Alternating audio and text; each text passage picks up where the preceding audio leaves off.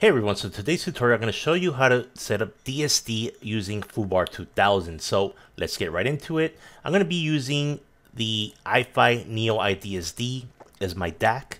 So you can follow along. If you have an iFi device, you can pretty much follow the guide. But if you don't, it'll be very similar. All you have to do is go to your manufacturer and download the USB driver for your device. So if you own a iFi product, most likely it does support DSD audio. So what you're going to want to do first, before you even plug in your device, you're going to want to go to support and then go to software/firmware downloads. And then you're going to want to select the product. So mine is the iFi Neo iDSD right here. Okay, and here it asks you to enter your serial number for device so it can find the correct software and firmware for it. I'm going to go ahead and enter that now. So we're going to go ahead and scroll down, and you want to download the latest Windows USB driver. So we're going to go ahead and download that and save it to your computer. Once downloaded, you're going to want to go ahead and open it, and then you're going to want to hit extract all and then extract. Once the files are extracted, go ahead and go into the USB drivers folder, and then you're going to go ahead and run the setup file. So just go ahead and click next, accept the terms, next, and this will set up the USB driver for your device. Okay, great. Once you've installed the driver, go ahead and click next and then finish. Now that we have the USB drivers installed on Windows, we can go ahead and connect your device to your computer, and it should automatically detect the device and install those drivers that we just set up. Okay, now we're going to go ahead and switch over to the Foobar2000 setup portion of this video. So go ahead and download the latest release. Don't download the beta. So I'm going to go ahead and download the current version right now, which is 1.6.4.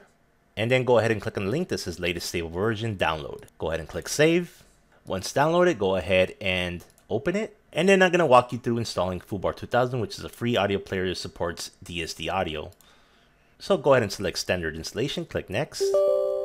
Click next for the default destination folder.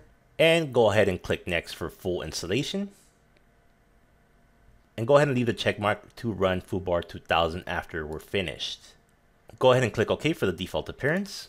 And now we need to download a few plugins in order to get DSD working on Foobar2000 for our audio device. Okay, and once we have Foobar2000 installed, we are going to have to go to another website to download the Super Audio CD Decoder so that we can play DSD audio from our device. So here's the website, sourceforge.net, projects SACD decoder, and go ahead and click on download. And after a few seconds, the download should begin, and just click on save. And go ahead and open the zip file. And now you're going to want to hit extract all. Go ahead and click extract. And there we go. We have the Super ACD component as well as the DSD processor component. Now we're going to have to switch back to Foobar2000.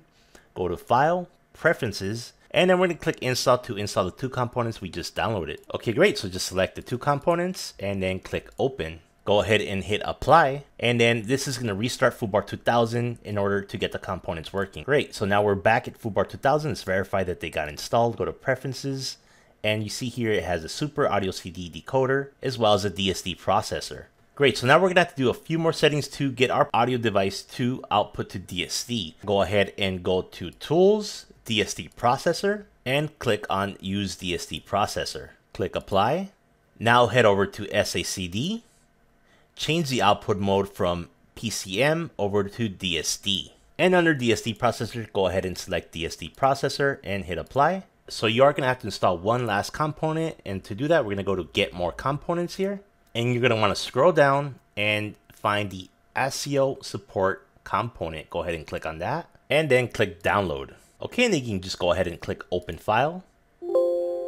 And it's going to go ahead and install this component onto Foobar2000. So click yes and then hit apply and hit OK to restart Foobar2000 so that it can take effect. Now we're going to go to File, Preferences again, and under Output we're going to go ahead and select for the device ASIO iFi HD USB audio and hit apply and then click OK. Now we're going to go ahead and add a couple of DSD albums that I have. So go ahead and click File, Add Folder. I'm going to select my two DSD albums. And you see that they're here now. I'm going to go ahead and play it now. And now I'm going to go ahead and play one of my DSD files to make sure it works correctly. And sure enough, here we see that it is playing DSD 64 at 5,645 kilobits per second. Here we see the hertz, and it is playing in stereo mode. So it's working. There you go. I just showed you guys how to set up Foobar2000 to play your DSD audio.